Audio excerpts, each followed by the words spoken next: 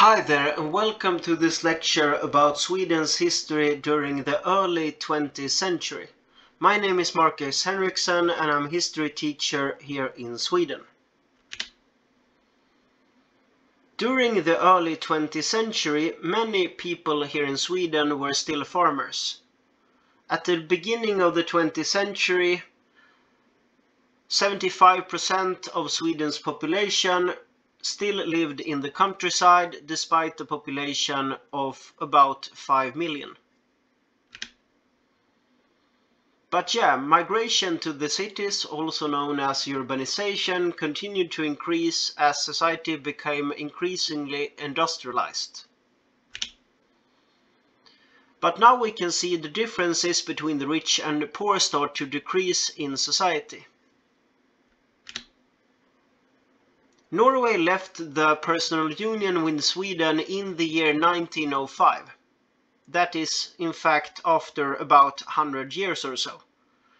And they decided to leave Sweden because the fact that Sweden didn't treat the Norwegian people as good as they wanted to, but also because Sweden was not in a position to attack them if they decided to leave.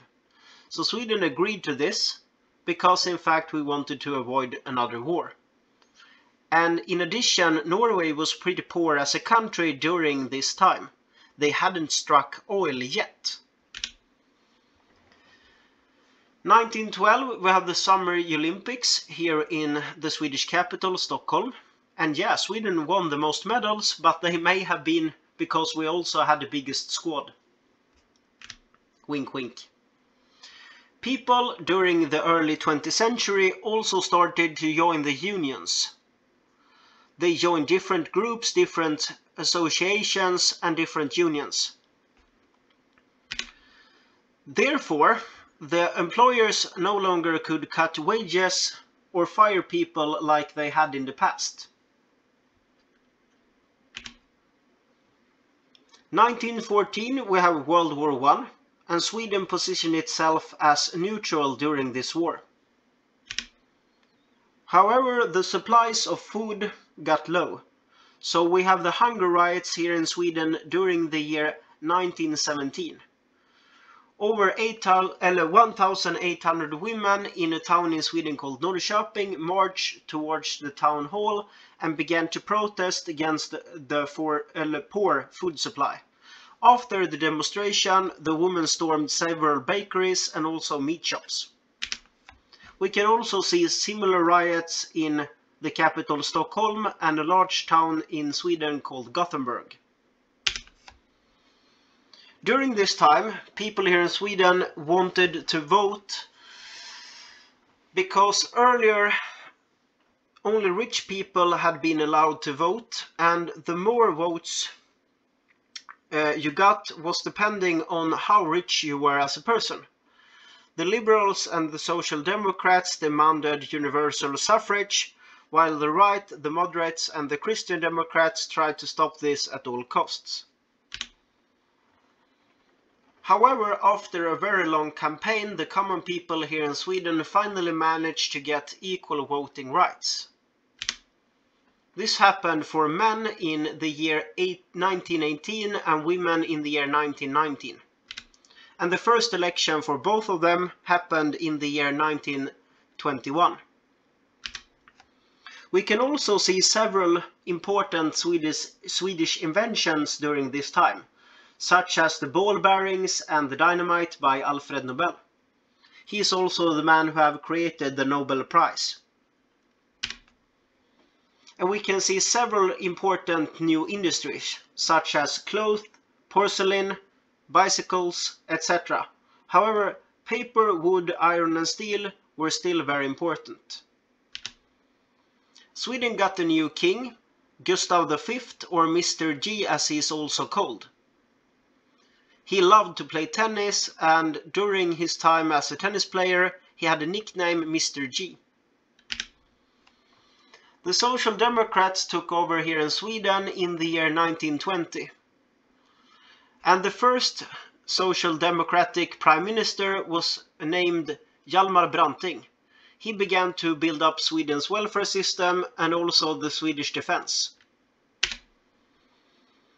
Now we can also see the first housewives here in Sweden, since the people started to earn more money, which made it possible for wives to stay home and take care of the home and the children. However, this is only applied to the middle class, but yeah, it should continue a long time here in Sweden, since the fact that the men earned much more than the women. The stock market crashed in USA in 1929. And this also in the end affected Sweden, since many companies here went bankrupt and many people became unemployed. One of the worst affected persons was Ivar Kreuger. He was also the world's largest match manufacturer. He had a huge industrial empire both here in Sweden but also in Europe and the USA. And he tried to use his financial assets to stop the crisis. In fact, he took out such huge loans that when the crisis was unable to stop, he got basically bankrupt.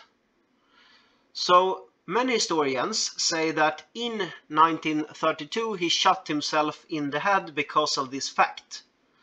But several historians have recently argued that maybe he didn't shoot himself after all. Because after his demise, several other industry leaders here in Sweden took control of his empire. In the year 1931 we have the so-called river strike here in Sweden, eller Ådalsstrejken, eller förlåt, strejken. Many workers demanded reasonable wages, but the employer refused to agree. Instead, they called in the military, and once again they shot a bunch of people, so 5 people died. I hope that you during this short lecture have learned something new about Sweden's history. The sources I have used for this video and lecture are as follows. Historia by Elisabeth Ivansson, Robert Sandberg and Mattias Turay. Perspective on History by Lars Hans and Örjan Nyström. History documentary, Sweden's History by Martin Timell and De Carison, and also a website called SO-rummet. But if you have any questions, feel free to leave them in the comment sections below. I hope that you have a great day. Bye!